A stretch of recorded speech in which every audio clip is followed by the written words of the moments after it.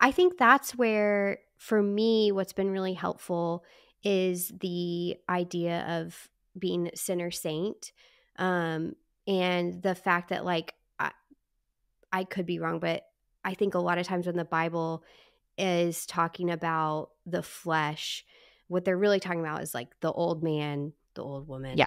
um, in in the flesh, and then the spirit is not like spirit as in you're only a spiritual being without a body, but, like, the new creation that we've been named and we've already been created in Christ. And I think that then can get confusing if you don't realize, like, those two things in this life are happening simultaneously 100%. But that to me was very that idea was very clarifying of, like, okay, it's not like flesh bad, spirit good.